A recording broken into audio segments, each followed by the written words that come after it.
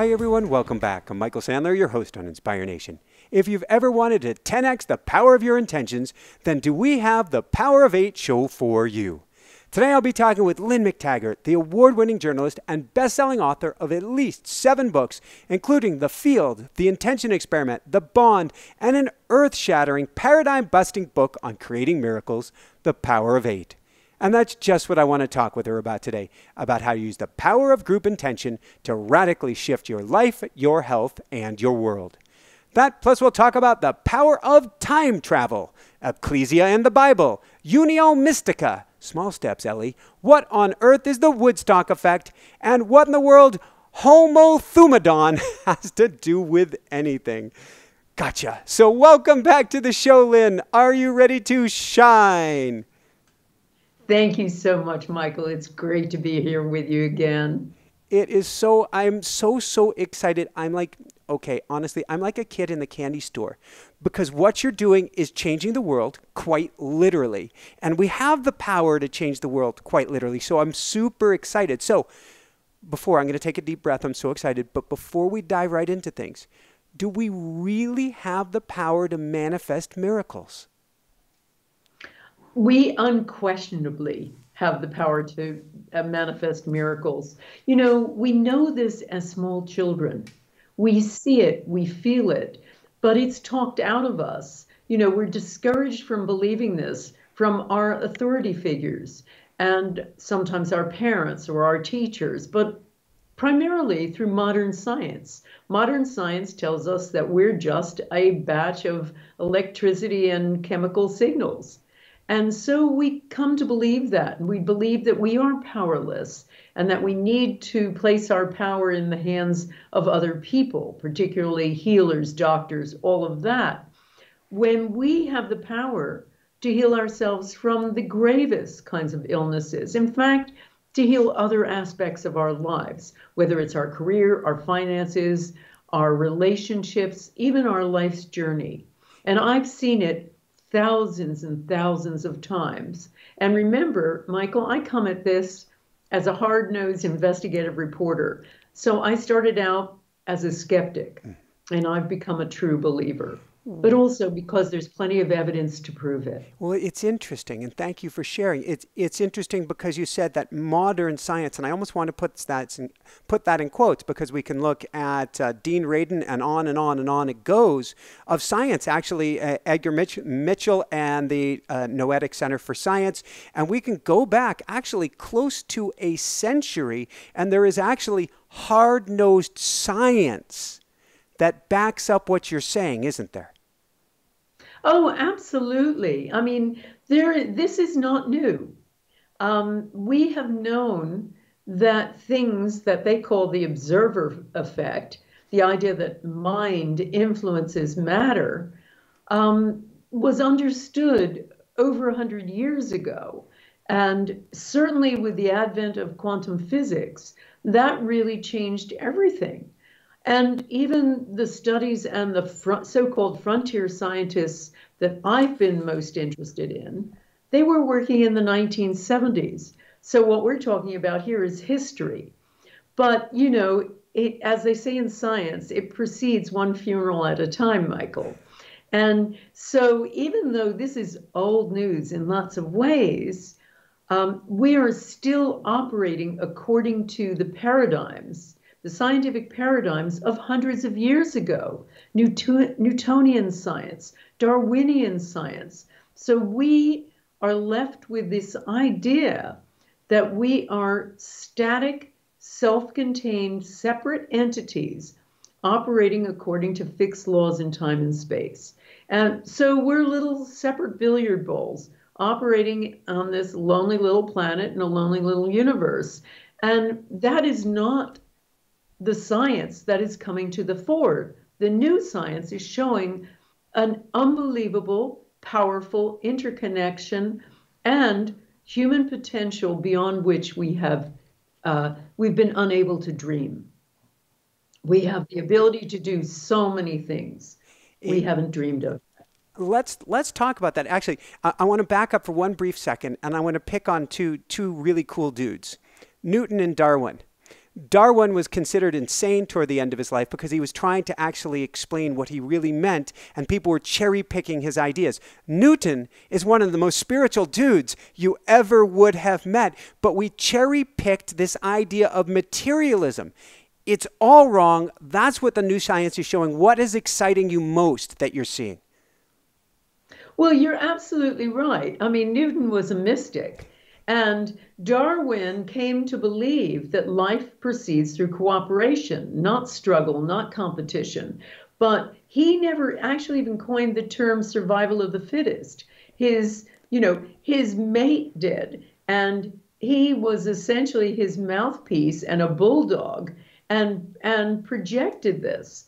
And that became potentially a justifying principle for so many things, the rise of industrial capitalism, and even, Hitler loved Darwin because it justified, taking over lesser countries, lesser communities and populations in his mind. And colonialism came from it. So as you say, it was based on essentially a faulty understanding and a cherry picking of what they did. What excites me most now?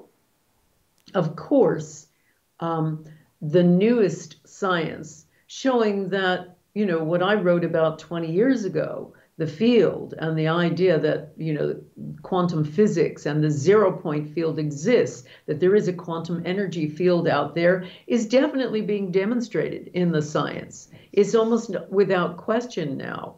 That excites me, but probably even more what I've observed with my own scientific experiments and with the work that I do with the power of eight.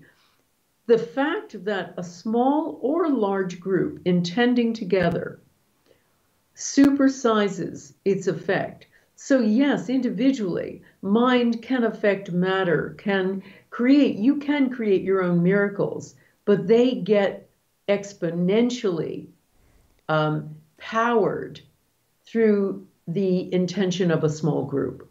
Thank you. I want to dive into that more. I'm working with a few very high-level individuals, and Dr. Irvin Laszlo he's been nominated for 2 Nobel Peace Prizes, and he's just an amazing individual. And we're working on a white paper that's going to be presented at a symposium, then presented to the UN on a different way on structuring this planet of how we come together in one with consciousness rather than saying consciousness is separate. And what you're describing is a new way of beingness. So there is talking about individual intention, there's talking about group intention, and then there is, I believe, talking about living in a state of group intention. And now I'm seeing humanity, I'm really diving off track, but on track, humanity like an electron jumping to an new electron state as we all learn how to come into unison, into harmony, vibrating in frequency as one. Oh, absolutely. And, I've seen this not only in our small Power of Eight groups, Michael, but I run this thing called the Intention Experiment, and I've been running it since 2007. Really, it started from skepticism, seeing all these scientific studies and papers that say mind is an actual something with the capacity to change physical matter. So the journalist in me said, well, how far can we take this? Are we talking about some tiny little effect, or are we talking about curing cancer with your thoughts? So I started out working with scientists who had themselves done consciousness research in places like Princeton and Penn State and University of Arizona and elsewhere, University of California. And we set up periodic experiments, trying to make seeds grow faster or purifying water. And to do so, I invited my audience, an actual audience I had if I was speaking somewhere, or my internet audience, my readership, to come on all at the same time and set a big intention. And, we've done 36 experiments to date, and 32 have shown measurable, positive, mostly significant effects. And the ones that didn't work were really down, in most cases, to a faulty study design or some technical issue. So, everything from the seeds in the water to lowering violence in war-torn areas to even healing someone of an illness, a mental illness. But that wasn't the interesting part of the story for me. The most interesting part of the story for me was what was happening to the people participating. The very act of participation was the most important change. We saw extraordinary changes. We did an experiment in 2017 to lower violence in the most violent place in America, which is a little part of St. Louis, Missouri. To interrupt, I participated in that. I was on the call or whatever and did this, and I was so excited, and I didn't find out the results. But I was so excited to be able to participate in this with you. People have blown up servers to be a part of these studies for good reason. It felt great. That's absolutely right, Michael. And by the way, the result was just that little neighborhood had a lowering of violence of 43% that persisted over 6 months and happened right after our experiment. All the surrounding areas of St. Louis as a whole and the surrounding neighborhoods did not have that lowering of violence. It stayed steady. But as you say, I survey participants, and I have done since 2008, to find out if anything changed for them. And I did it really just to find out if they could get on our websites. And I started discovering that they themselves were changing, that they were finding more peace in their lives, that they were writing me back in the thousands. I felt like I was part of a higher network. They were describing major physical changes during it. I felt like I was in the tractor beam of Star Trek. I'm getting along better with my estranged sister. I've made up with my partner. My boss and I, it's like night and day. We're suddenly getting along really well. I love my coworkers. And most of all, I'm more in love with everyone I come in contact with. About half of all people say that. So I put that to a really big test a couple of years ago. Yeah. I was fortunate enough to work in a studio that had the ability to beam into 9 different locations. So we put cameras, working with a guy I know called Dr. Salah al-Rashid, who is like the Deepak of the Middle East. We put cameras in 8 different conference rooms in 8 different Arab cities. Mm-hmm. And the 9th camera was put in an auditorium filled with Israeli Jews. So we had Arabs and Jews there together. To set up this experiment, they were barely speaking to each other. I had to be the intermediary all the time. So we did an intention to lower violence in Jerusalem. Mm-hmm. And afterward, because of the technology, I could speak to them, they could speak to me and each other. And they started saying things like, "Your God is my God," the Arabs said to the Israelis. The Israelis started saying, "We love you, brothers and sisters." And they were all coming together and everybody was crying. It was extraordinary. And so it's that I think is the piece. The target is almost irrelevant. It's the act of coming together and doing what is like a secular prayer that heals the healer. Let's dive into this. And there's so many different directions I can go. I'm thinking one of the concept of a laser beam. I'm thinking another of Paul Selig, an amazing channel medium guide who has a whole series of books on I Am the Word and going to the upper room. It seems like, if I am understanding this right, and I've read your work many times, as we bring, like I have all these lights around me that have diffuse focus. If we took all of the 10,000 watts or so that are beaming on me, I guess less with LEDs these days, and we focused it to the head of a needle, it'd be called a laser, and it would burn through steel. I wouldn't be here anymore if we focused it. When we take people's intention and bring a sharp focus to it, whatever that is, all of a sudden, we are in attunement or accord. Not only does something pop on the other side, everybody begins to pop because they're all in frequency. It's like Boy Scouts going across a bridge, marching together. The bridge, steel and cement, collapses because they hit just the right frequency. I think that's such an interesting way of describing it, Michael, and that absolutely is it. When you think about when they say coherence, when they use the term coherence in science, that's used very loosely now, but it's an actual word in physics, and it means different waves that are all waving at exactly the same amplitude. So usually you've got waves and they're doing this. They're waving all in essentially against each other or waving their own way. When you have waves that are coherent, they start operating in total synchrony like that, and it starts becoming one giant wave. And the power gets increased hugely, exponentially. So think of a light bulb. A light bulb has a lot of discordant energy, a lot of non-coherent energy. But if you were to make all of that, those light rays, and make them coherent, you would have something that shined millions of times more than the sun.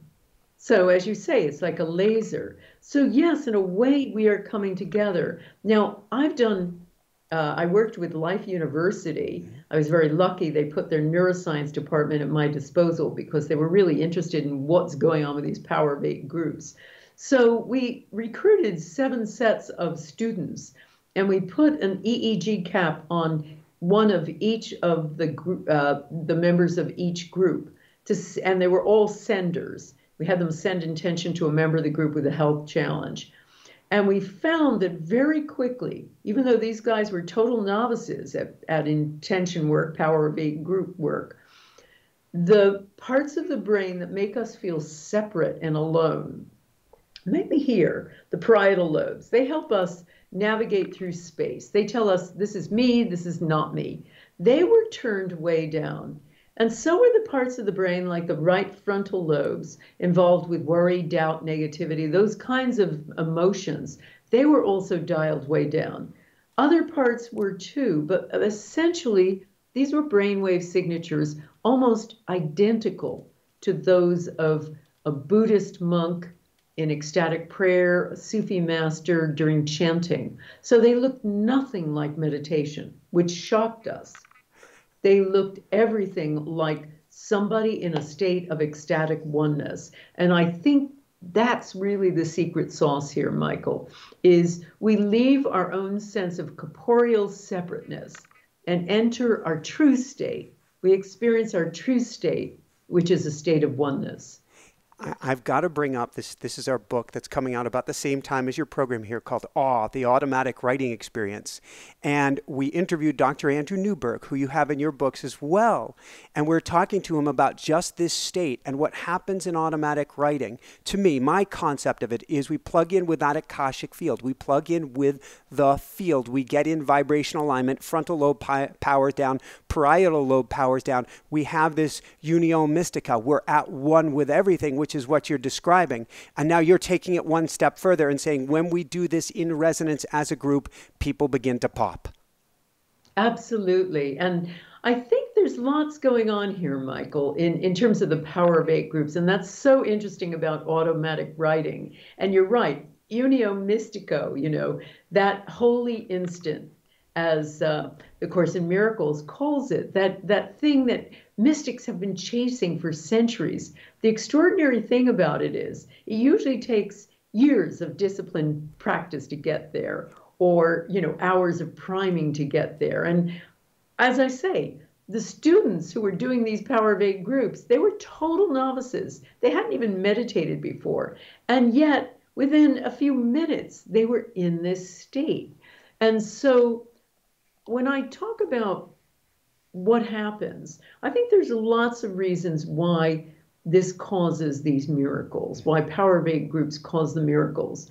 There is that unified field effect that we have, that feeling of oneness. And that's the thing. I think when people reach that state, that's when a miracle occurs. And I'll tell you about one in a moment. There is also the group effect. Groups cause what they call a collective effervescence, as Emile Durkheim, the famous French psychologist, put it.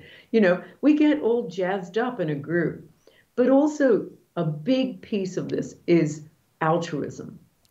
when you study the science of altruism, it shows one of the things about a power of eight group is that you have to give as well as receive. Sometimes it's your turn, sometimes you're the sender. And when I started looking into the science of altruism, I found that people who give in any capacity live longer, healthier, happier lives. And that is over and over again what I hear in Power of Eight groups. It almost doesn't matter if they're the receiver or not, they get healed. One of the most miraculous cases of this occurred a year ago in one of the last in-person talks I gave before all of this shut down. I was in an auditorium with 700 people in the audience, and as I usually do, after the end of a talk, I put people in Power of Eight groups. And I had them send healing intention to a member of the group with a health challenge. And then I usually ask people at the end, so did anyone feel anything? Anybody have anything to talk about? So everybody stood, the people who had received the intention, told all kinds of wonderful stories about ending pain, etc. And then the last person, and I have this on video, it's so extraordinary. The last person, it was her group who said you should speak, was Maya. Now, Maya was there in the front of the audience in a motorized wheelchair. Young woman who was paralyzed from the neck down that year from some weird idiopathic something, meaning the doctors didn't know why. And so they said, you go ahead and talk. And they tried to help her up because everybody was standing up when they talked. And she just got up by herself. Now, this is somebody who was paralyzed from the neck down. So we're all there with our jaws on the floor. And she says, I don't need your help. And she said, I'm standing. And it was extraordinary. And I was so amazed by it all that I caught up with her afterward and called her and said, Maya, what did that feel like? And she said, well, it felt like more love than I had ever known, ever. And it felt like almost too much. So I thought, I don't need all of this. And I passed it on. So she passed on some of that love to a relative of hers who had cancer. And it was weird. She said at that moment, it felt like the wheels of her wheelchair fell through the floor. Now I have both these videos on Facebook if anyone wants to look at them.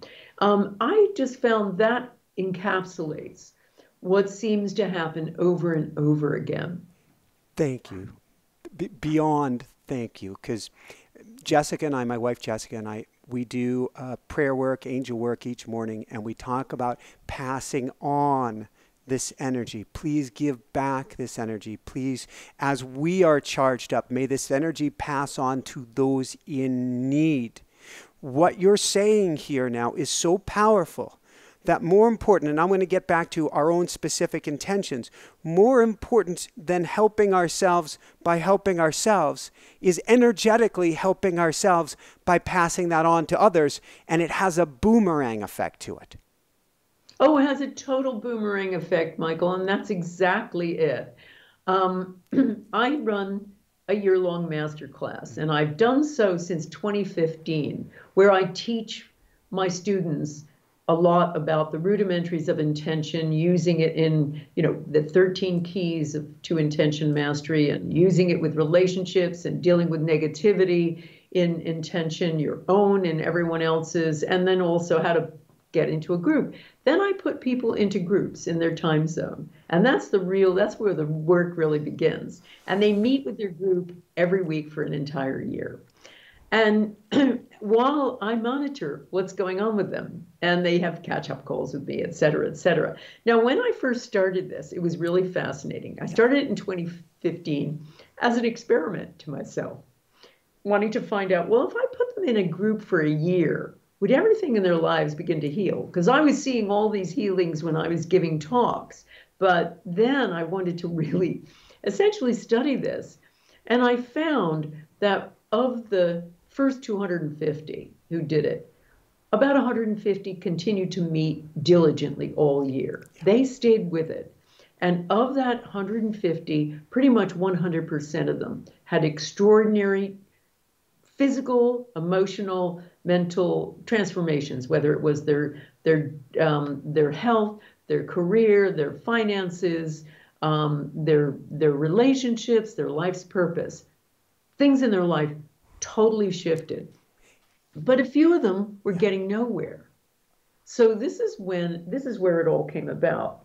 So I remember batches of them saying, well, nothing's happening, nothing's happening. I remember one woman, Andy Spiros, in that first group, and she was trying to get a job and was very talented, but she couldn't get any work, any new work. She had sold her gift store business. She was just going through a divorce, had 2 small kids, needed money, couldn't find anything. And she was a great coach and a talented marketer, couldn't find anything. So finally I just said to her, Andy, get off of yourself.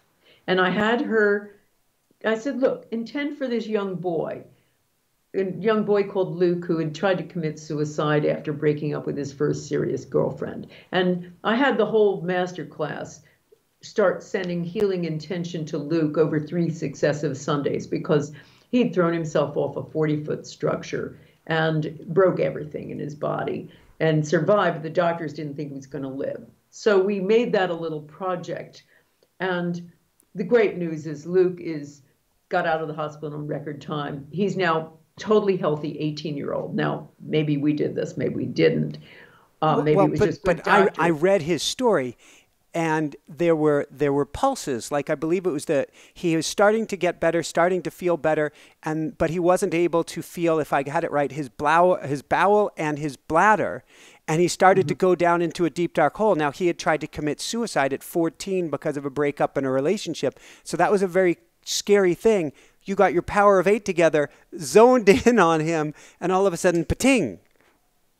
Absolutely. Every time we did it, and his stepfather kept a running commentary of what was going on, and he would send it to me. He'd say just around the time we did our intention and afterwards, so that we could see if there was any difference made by our intention. And there always was a big boost to Luke.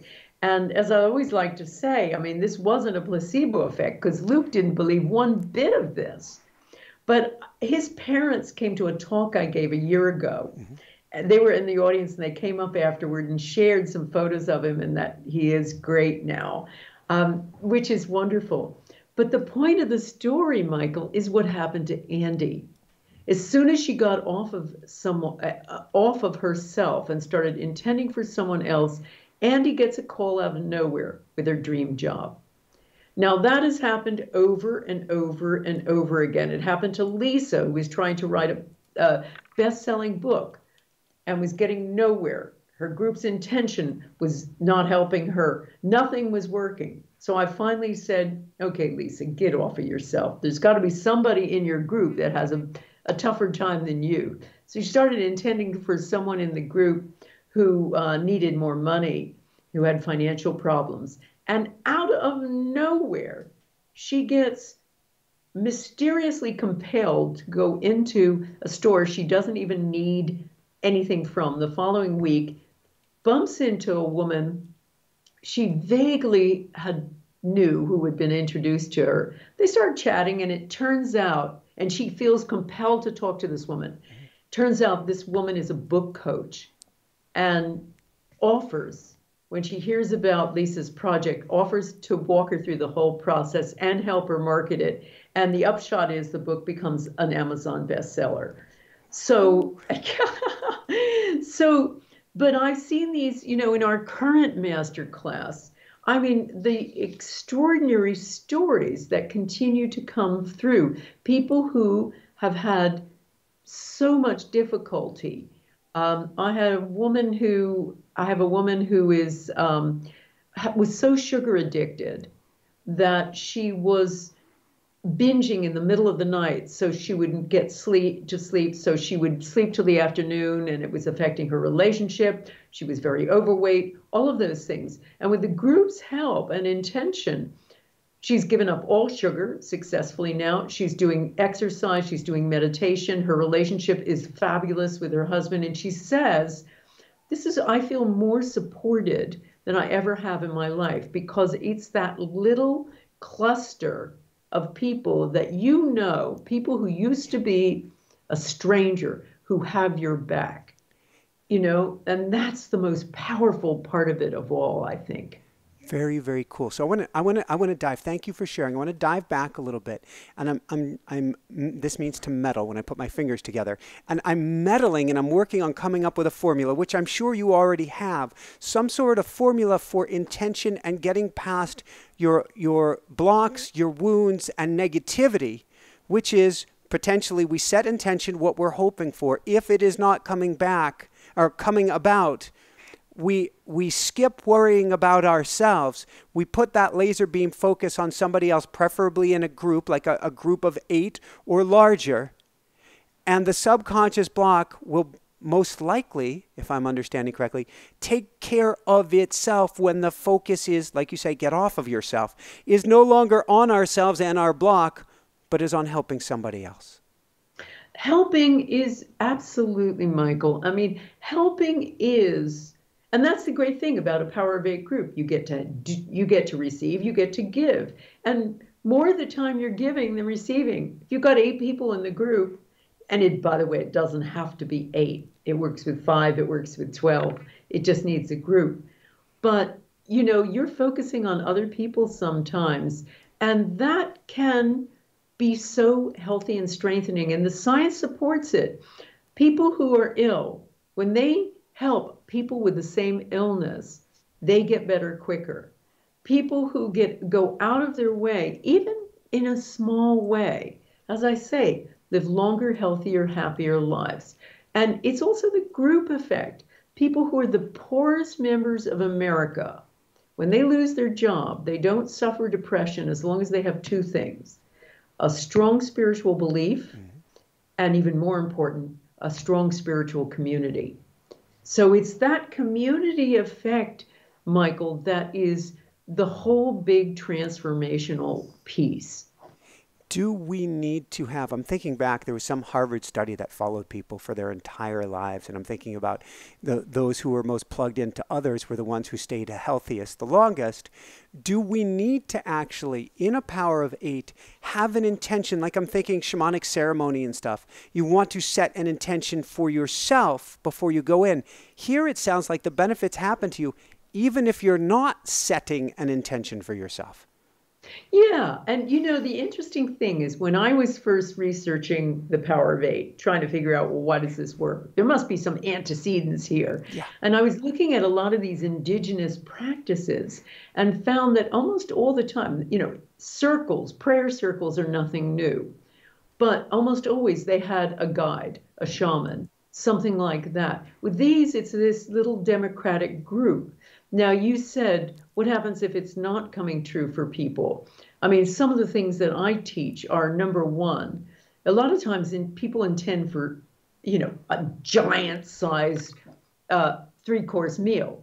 And what I have found works so much better is being very specific. Mm-hmm. Number one, most people don't tell the universe what they really want. They'll say stuff like, I want to be rich, or I want to find a new man in my life. They don't say, well, what does he look like? What is he like? What is his, what are his interests, whatever? Or with rich, do you really need $1 million or $5 million or $20 million? Or is it that you just want to buy a new car, or you want to change your job, or you need more time to be with your children or grandchildren? Tell the universe what you want. But what's also worked for us, I just spoke to a woman in my master class yesterday, a husband and wife team, both took it. And they both have she has osteoporosis, and he had prostate cancer. And what I oftentimes tell people with health issues is, do an intention to find the right treatment for you first, then find the right practitioner, then this, then that. We've been working on a friend of ours in my own Power of 8 group who had stage 4 prostate cancer. Yeah. And now he's very close to being completely healed. And what we've done week by week, we've been doing intentions for him since March. And what we do is, first it was, to be able to tolerate some of the treatments he was getting. Then it was to be able to, without side effects. Then it was to lower his PSA count. And we would be very specific. We wanted it to be below 5, then we wanted it to be below 3, and then we wanted it below 2, and we focused on getting rid of any metastases. So, tell the universe exactly what you want and be really specific. The other thing that I work on with people is when you said blocks, is finding those blocks. And we have some intention techniques that help to find the blocks and remove them and just get rid of your powerlessness. That's the thing that's key. Would you mind sharing with us, because so many people who listen to the show write in and say, I do my law of attraction work, I do my manifestation work, I do my intention work, and yet. So would you have one technique you wouldn't mind sharing, an intention technique to find that block and move past it? That's a more complicated one to share in a short show, Michael, but I can explain a bit about what I do. I mean, I have to work with people for a while with this, but it's essentially taking back your power. A lot of times people have trauma in some way because they felt powerless. Let's say you were in a class when you were in grade school and your teacher told you you were stupid at math. And that will oftentimes just become your reality, that you will just automatically assume as a 40-year-old or whatever, that you're pretty hopeless with numbers. And that might have been the case when you were 7, but it's not necessarily the case with 40. So we do a number of techniques to change not what happened, but how you feel about what happened. And it's the powerlessness that's the problem. Not what happened, it's your powerlessness. And the techniques I try to share give you your power back. So it's oftentimes that's the root of it. And the other issue with powerlessness and trauma is, again, not feeling worthy. And a big one, not feeling worthy. And that's what the group does. That's really extraordinary. The fact, as I say, I cannot overemphasize the extraordinary personal power that you receive when you've got a group of strangers sending you more love than you may have ever received in your life. I mean, that is extraordinarily strengthening. We have people sobbing. I mean, these are just in my audience. When I have people doing it for the first time, they're sobbing because they haven't felt that kind of love from strangers, possibly from anybody. But to have a group, and then that becomes, if you're meeting regularly with your groups, that becomes something that is extraordinarily supportive to you week by week by week. If you have 8 people together and you haven't gone through your particular program, can 8 people focusing on a target, focusing on a cause together, get into a state of meditation? Is it as simple as that it's going to work? Or is there some advanced technique to it? Well, I mean, yeah, there are advanced techniques to it. There's simple enough stuff to start you off. I mean, in my book, The Power of 8, I give the rudimentaries of how to do it and how to get together with your group and what to do. And I always say for people, if you can't take a course with me, I've got loads of other things, resources. We have a new community site where you can just put up a little notice saying, hey, anybody in my time zone who wants to set up a Power of 8 group.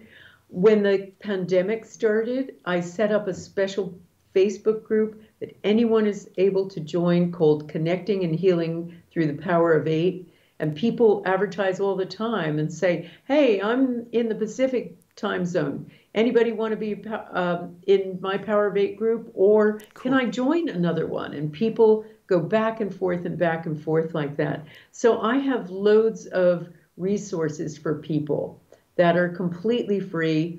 You can even borrow my book from the library to set up your own Power of 8 group. Thank you. So let's go into a few fun ones. What did you do as a large experiment or as a large, I'm going to call it offering, service to the world for the inauguration?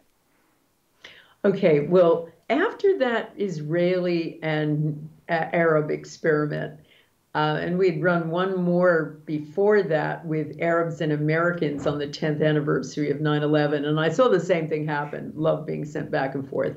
It started me thinking about ending polarization in the States.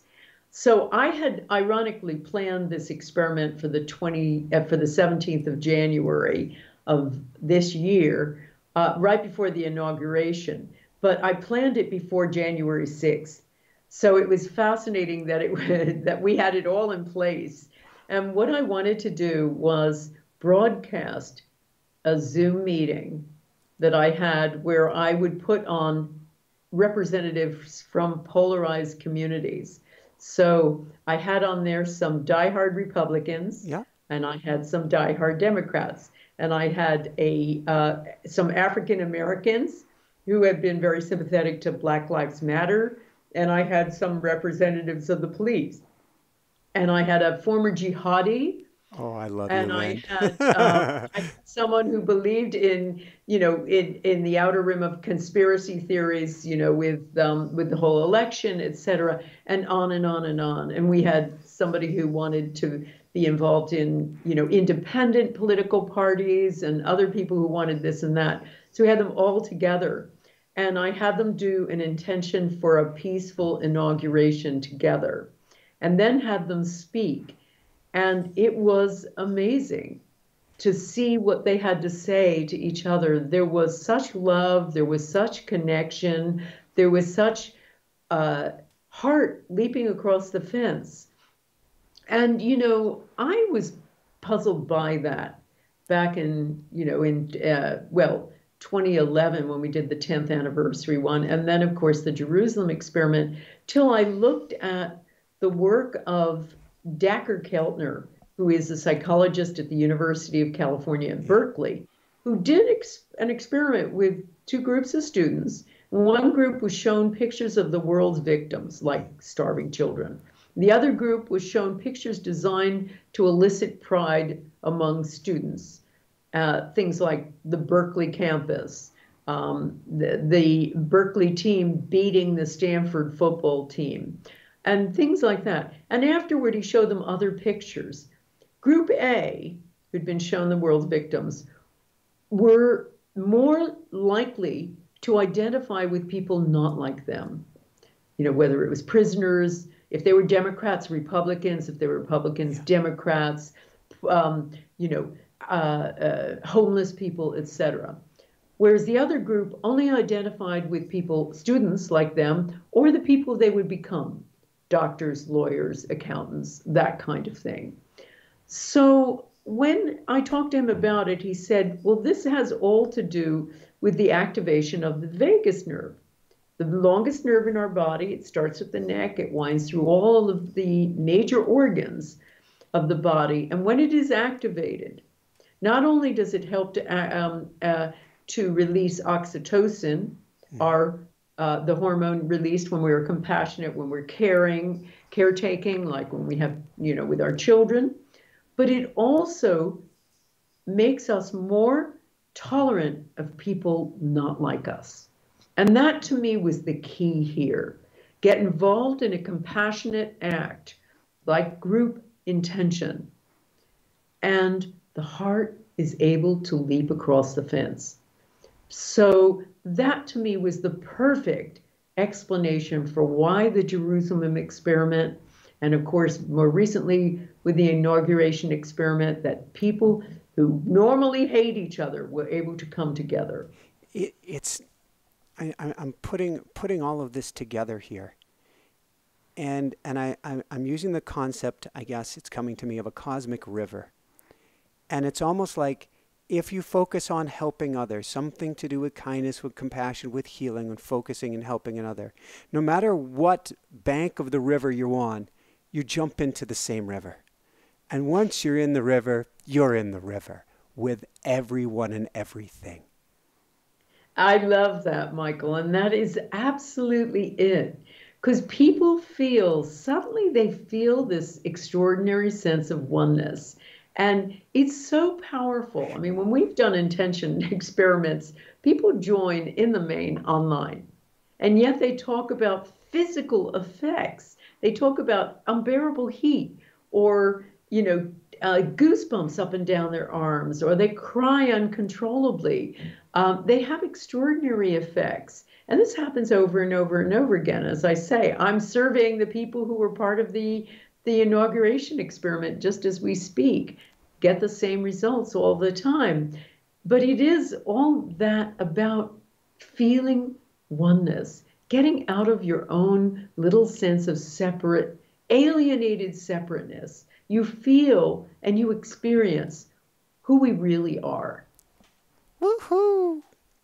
Before we begin to wrap things up and dive into a meditation, since we last spoke, since your book came out, has there been any single epiphany or multiple epiphanies, things that have really struck you that you didn't expect or know back then? There have been loads of epiphanies, and I think probably it has to do with what exactly group effects can do. And one of my favorite stories about, which was again in our Power of Eight group this year, there was one of the members of the group had a friend whose house was just in the line of the California fires. Yeah. And it was just blocks away from her house. And she asked this other woman's group to do an intention. And they did, to try to protect her house. And what was so fascinating is they didn't discuss it beforehand, but a load of the members of the group had the exact same visualization. They visualized a dome over the woman's house, a dome of protection. And afterward, I kid you not, first of all, the fire stopped a block away from her house, went around her house and carried on. And afterward, the firemen found literally a dome around it. And what was amazing, and the learning that I discovered from this and so many other elements, was number one, how quickly we can get into a single mind. Because I thought it was extraordinary that most of the members of the group had exactly the same visualization. Yeah. And as we're working together week by week by week, we do become a hyper brain. I thought that was amazing. But it demonstrated, once again, our capacity to heal in an instant. Now, I have witnessed this over and over and over and over, where a single intention causes an extraordinary miracle, whether it is, Cindy who needed $5,000 and her group does an intention for her and she gets a check from her uncle who she hasn't even heard from for $5,000 the following week. It is amazing. Or somebody like, I think it was Shelley, who she was struggling. She was addicted to antidepressants and could not get off of them until her group did an intention for her and she dropped them with no side effects. Normally she had the difficult effects of addiction just coming down. She would start feeling really badly. And she was able to do that. So many stories over and over again. Or Sam, who couldn't even get up. He had such bad chronic fatigue, and he's now back working normally. So the big aha for me isn't other science that I'm reading now. Yeah. It's what I'm witnessing, Michael, over and over again about our latent capacity to heal our lives. And we all know it's there. That's the other thing that I think is amazing, is we have this sense of something bigger than this body. We all know that, but we just don't really believe it.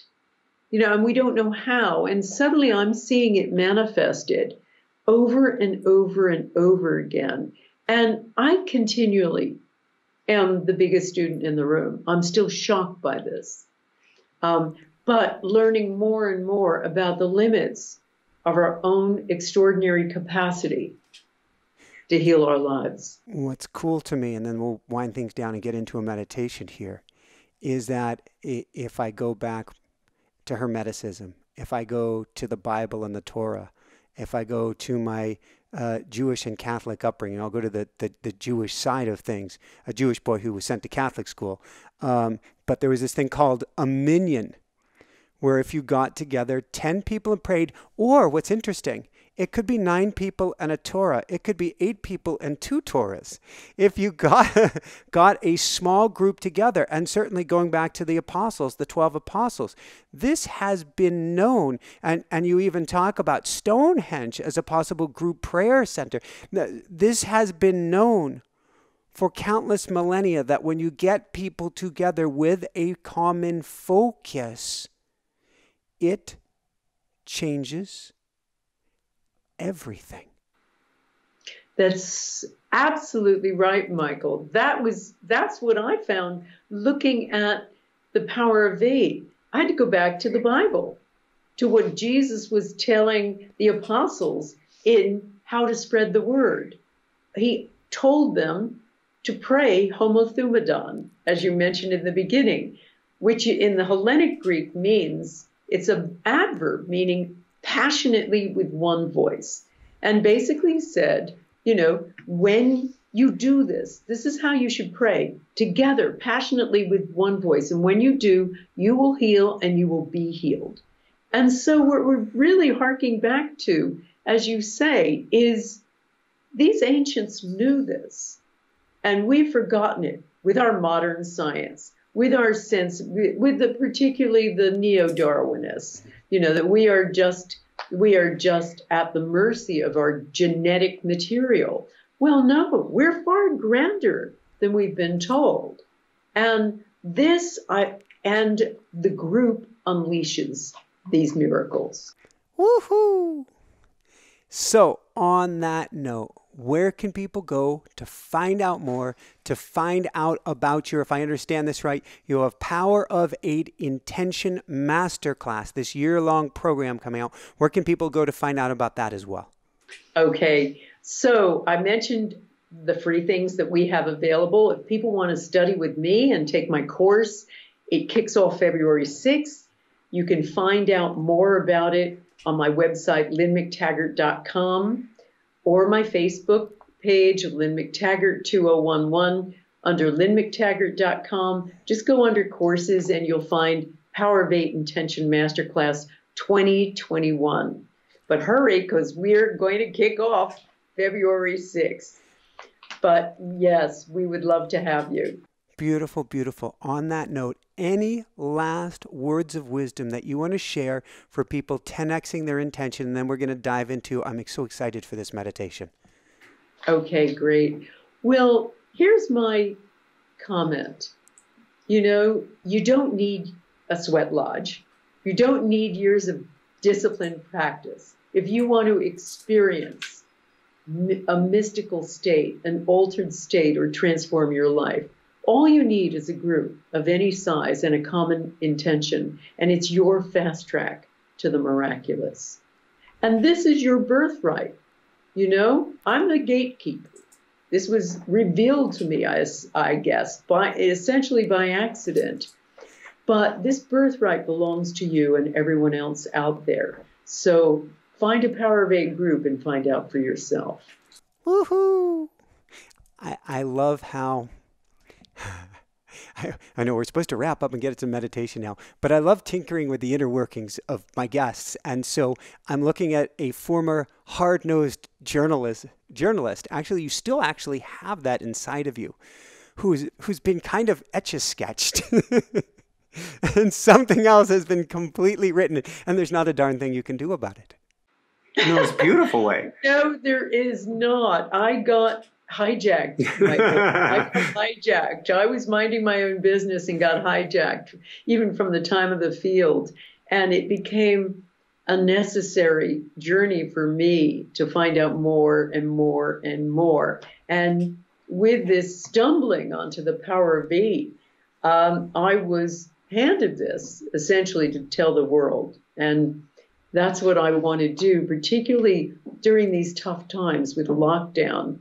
I know so many people, including myself, have really found my two Power of Eight groups that I belong to have been extraordinarily strengthening and uplifting during this tough time. So cool. And I'm so glad that you were hijacked and have become the vehicle and the vessel that you are. So would you mind guiding us, taking us on a little ride right now into some Power of Eight intention work? Okay, well, look, I think we need just a general intention. I'm normally much more specific than this, but America needs a little bit of healing.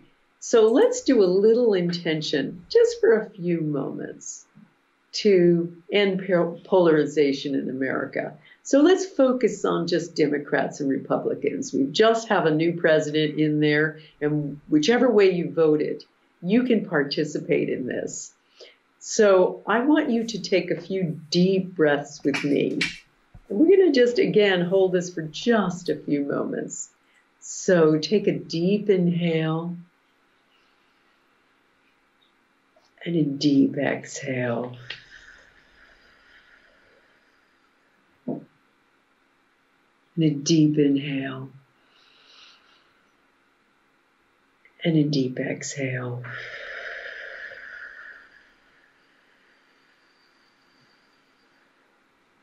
And deep inhale. And deep exhale. And now, on the inhalation, I'd like you to hold the following intention with me. Our intention is that the polarization being experienced in America be immediately, completely, and permanently healed. That Democrats and Republicans come together and work together across the aisle so that there is an end to violence, to rioting, and restoration of peace. Let's take this down to our hearts. And as you do, I want you to visualize the end of any rioting, the end of any violence relating to elections or politics, and it coming together. Imagine this now, coming together of both sides of the Congress, working together in harmony. Imagine that. Laws being passed, things happening, moving forward, America being healed. Use whatever visualization you want to see to imagine our country coming together in healing and in peace. And let's just hold this together. Allow your mind to have those visualizations wherever they go. And let's hold it together for a few minutes.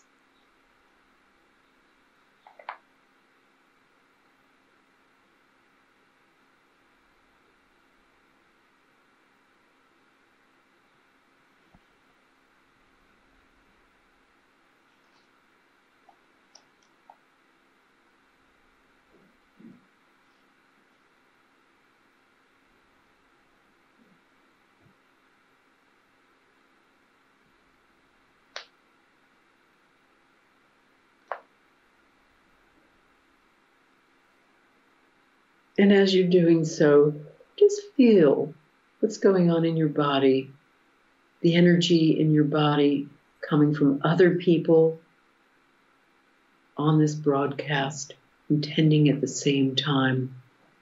Just feel it and use your five senses as you're sending out that intention. See it, hear it, feel it, taste it, touch it. As you imagine America coming together in peace.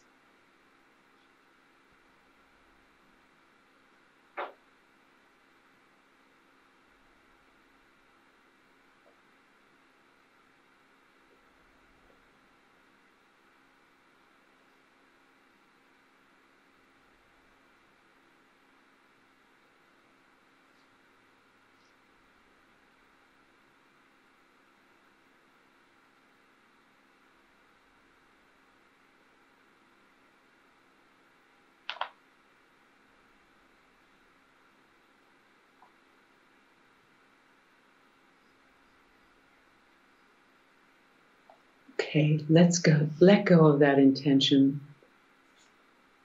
Trust the process. And in your own time, come back onto this broadcast. Woohoo! Two thoughts couldn't help but pop up. One, if people are listening to this at different times, time's not real, is it? They'll still get the benefit. Oh, yeah. We have people who tune into my intention experiments later. I've written whole chapters about time travel, retro intention, and all sorts of things, particularly in the intention experiment. So no, in physics, even standard physicists say time as we understand it is very different. And lastly, it was interesting as that question popped into my consciousness. First off, as I'm sending love to DC and those in need on both sides, the room felt like it was getting brighter and brighter. As I went back into the thinking mind, ooh, I've got to ask this question, the light started to dim. And as I brought it back into this LinkedIn meditation, it got brighter again.